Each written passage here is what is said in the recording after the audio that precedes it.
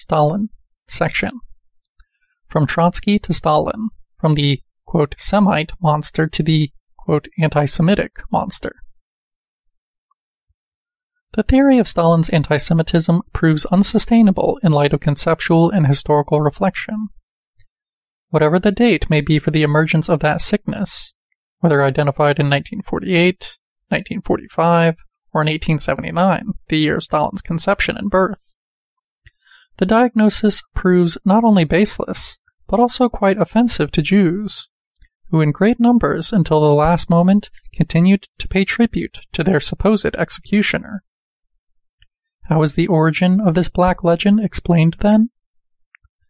Let's return to the years immediately following the October Revolution. On October 4th of 1919, the Völkische Beobachter, at that time not yet the official organ of the National Socialist Party, not yet founded, blames the Bolshevik horror on a, quote, Jewish terrorist horde and on circumcised Asians, and to that end stresses that Jewish blood also runs through Lenin's veins. Similar denunciations are also heard in Britain and in the West in general. With this in mind, it's understandable that, more so than Lenin, Trotsky is, quote, the principal Mephisto-like subject of the anti-Bolshevik manifestos.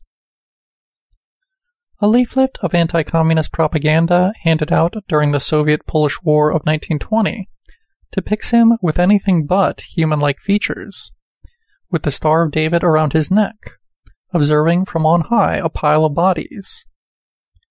Quote, Trotsky or Bronstein, that is, the Bolshevik Jew par excellence in 1919, is, in Goebbels' opinion, the figure that, quote, possibly has on his conscience the greatest number of crimes that a man has ever been responsible for, end quote. On the other hand, during the invasion of the Soviet Union, announced as a crusade for the salvation of European and Western civilization from Bolshevik barbarism, Asiatic and Jewish, we saw Hitler depict Stalin as a puppet of international Judaism, as a Jew, if not by blood, then at least in spirit. During the years in which anti-Semitism was widespread or found ample support in the West, the monster par excellence couldn't take on anything but Jewish features. The situation is different after the collapse of the Third Reich and the infamous revelation of the final solution.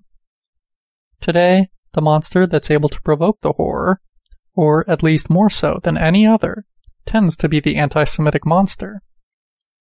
However, despite its variations, its continued flaws are evident, and the depiction of the anti-Semitic Stalin is not much more convincing than that which painted Trotsky openly wearing the Star of David and happily contemplating his immense pile of victims.